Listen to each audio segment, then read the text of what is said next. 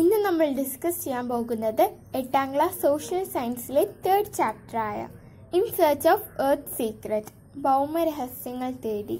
ഈ പാഠത്തിന്റെ ആദ്യ ഭാഗം നേരത്തെ അപ്ലോഡ് ചെയ്തിട്ടുണ്ട്. കാണാത്തവർക്കായി അതിന്റെ ലിങ്ക് താഴെ ഡിസ്ക്രിപ്ഷൻ ബോക്സിൽ നൽകിയിട്ടുണ്ട്.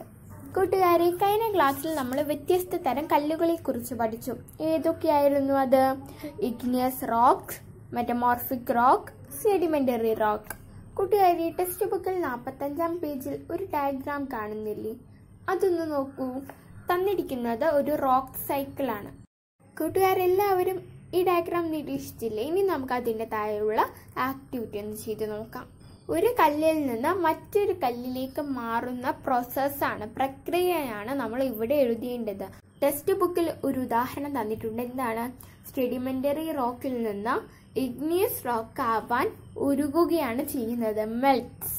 അടുത്തതായി ഇഗ്നിയസ് റോക്കിൽ നിന്ന് സെഡിമെന്ററി റോക്ക് ആവാൻ നമ്മൾ എന്ത് ചെയ്യണം?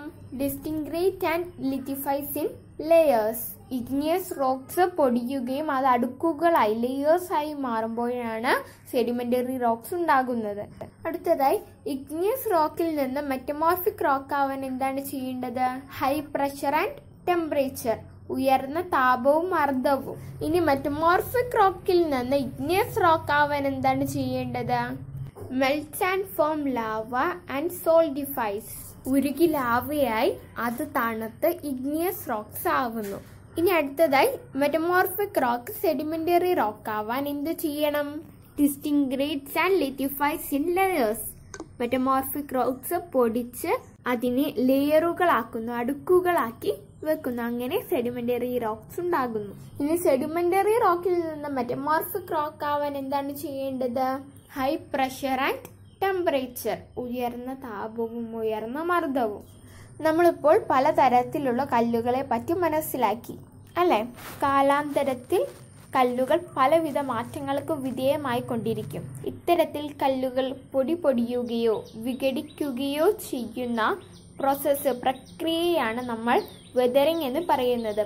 What is weathering? ഡിസ്റ്റിൻഗ്രേഷൻ or decomposition of rocks is known as weathering. Weathering കാരണം കല്ലുകൾക്ക് ഫിസിക്കലായും കെമിക്കലായും മാറ്റങ്ങൾ ഉണ്ടാകുന്നു. ഇനി വെതറിംഗ് 3 തരത്തിലുണ്ട്. ഒന്ന് ഫിസിക്കൽ മെക്കാനിക്കൽ വെതറിംഗ്, രണ്ടാമത്തത് കെമിക്കൽ വെതറിംഗ്, മൂന്നാമത്തത് ബയോളജിക്കൽ വെതറിംഗ്. നമുക്ക് ഓരോ വെതറിംഗും പരിചയപ്പെടാം. What is physical mechanical weathering? The expansion and contraction of minerals due to the variation in temperature results in weathering.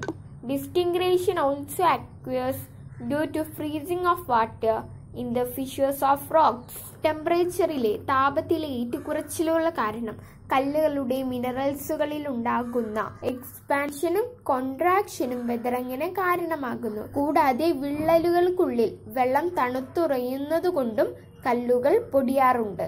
അടുത്തതായി chemical weathering. What is mean by chemical weathering?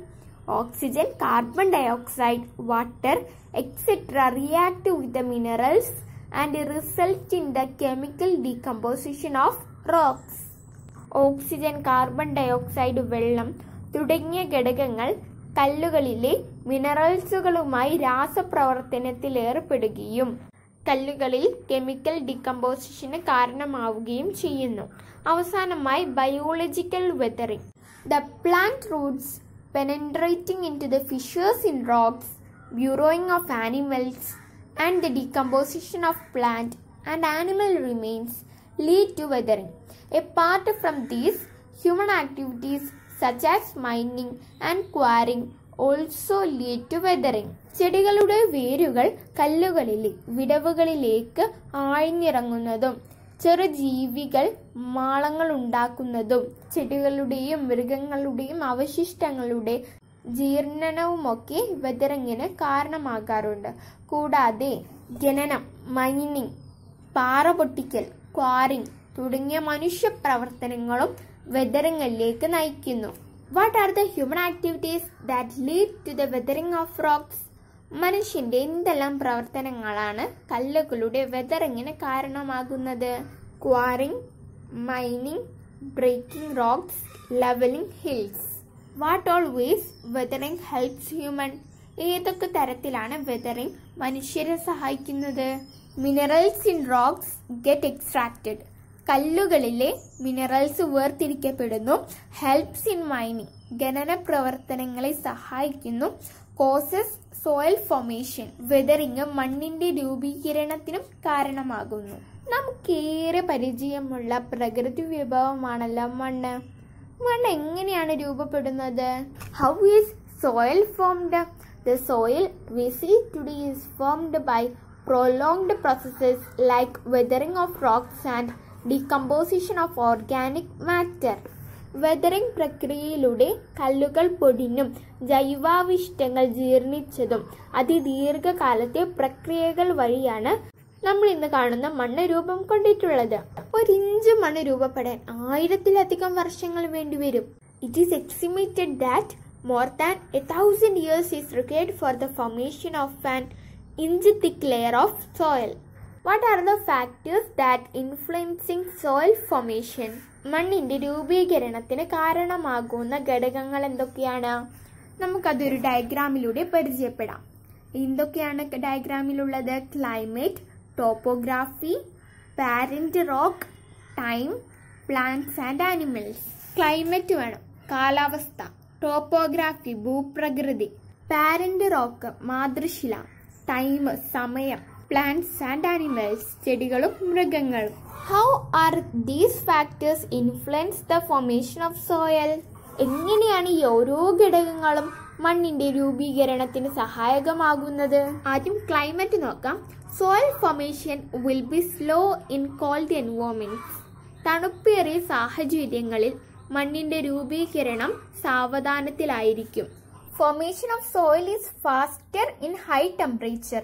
ഉയർന്ന താപനിലയിലാണ് മണ്ണിന്റെ രൂപീകരണം വേഗത്തിലാവുക.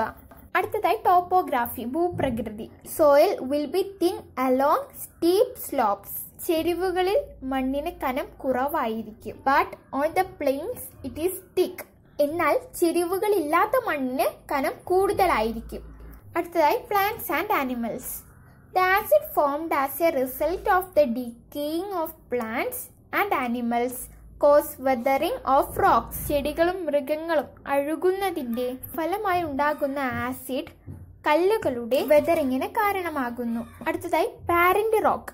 The minerals in the soil and the structure of the soil depend on the rock from which it is formed. മണ്ണിലെ മിനറൽസുകളും മണ്ണിന്റെ ഘടനയും അവ ഏത് കല്ലുകളിൽ നിന്നും രൂപം കൊള്ളുന്നു എന്നതിനെ ആശ്രയിച്ചിരിക്കുന്നു. അടുത്തതായി ടൈം സമയം. The thickness and structure of the soil depends on the time taken for its formation. മണ്ണിന്റെ കനവും ഘടനയും അത് രൂപം കൊള്ളാനെടുക്കുന്ന സമയത്തെ ആശ്രയിച്ചിരിക്കും. Different types of soils are formed due to the variations in factors such as topography and climate. ഇന്ത്യയിലെയും കേരളത്തിലെയും വിവിധ മണ്ണിനങ്ങളെ കുറിച്ച് നിങ്ങൾ മുൻപുള്ള ക്ലാസ്സിലൊക്കെ മനസ്സിലാക്കിയിട്ടുണ്ടല്ലോ. ടെക്സ്റ്റ് ബുക്കിൽ ഒരു ടേബിൾ തന്നിട്ടുണ്ട്. അതിൽ ഇന്ത്യയിലുള്ള മണ്ണിനങ്ങളെക്കുറിച്ചും കേരളത്തിലുള്ള മണ്ണിനങ്ങളെക്കുറിച്ചും എഴുതണം. നമുക്കൊന്ന് എഴുതി നോക്കാം. ആദ്യം ഇന്ത്യയിലുള്ള സോയിൽ ടൈപ്സ് നോക്കാം. ഇന്ത്യയിൽ ഏതൊക്കെ തരത്തിലുള്ള മണ്ണുകളുണ്ട്? Desert soil, red soil, forest soil, laterite soil, black soil, alluvial soil. കേരളത്തിലുള്ള വിവിധ തരം മണ്ണിനങ്ങളാണ് black cotton soil, red soil, mountain soil, laterite soil, alluvial soil, black soil, coastal soil. കൂട്ടുകാരി, നമ്മൾ ഈ ക്ലാസ്സിൽ പഠിച്ച എല്ലാ കാര്യങ്ങളും കൂട്ടുകാരൊന്നും കൂടി വിശദമായി കേൾക്കുക. കൂട്ടുകാർക്ക് വീഡിയോ ഇഷ്ടമായെന്ന് കരുതുന്നു. പാഠത്തിന്റെ ബാക്കി ഭാഗങ്ങളുമായി നമുക്ക് അടുത്ത വീഡിയോയിൽ കാണാം. ടാലന്റ് ഹണ്ട് ഇതുവരെ സബ്സ്ക്രൈബ് ചെയ്യാത്തവരുണ്ടെങ്കിൽ സബ്സ്ക്രൈബ് ചെയ്യാനും അതിന് തൊട്ടടുത്ത് കാണുന്ന ബെല്ലൈക്കണിൽ ഓൾ എന്ന് ക്ലിക്ക് ചെയ്താലേ ഇനി നമ്മൾ അപ്ലോഡ് ചെയ്യുന്ന വീഡിയോകളുടെ നോട്ടിഫിക്കേഷൻ നിങ്ങൾക്ക് ലഭിക്കുകയുള്ളൂ. വീഡിയോ ഇഷ്ടമായെങ്കിൽ ലൈക്ക് ചെയ്യാനും മറ്റുള്ള കൂട്ടുകാർക്ക് ഷെയർ ചെയ്യാനും നിങ്ങളുടെ അഭിപ്രായങ്ങളും നിർദ്ദേശങ്ങളും കമന്റ് ബോക്സിലൂടെ അറിയിക്കാനും മറക്കരുത്. മറ്റൊരു വീഡിയോയുമായി നമുക്ക് വീണ്ടും കാണാം. Thank you for watching this video.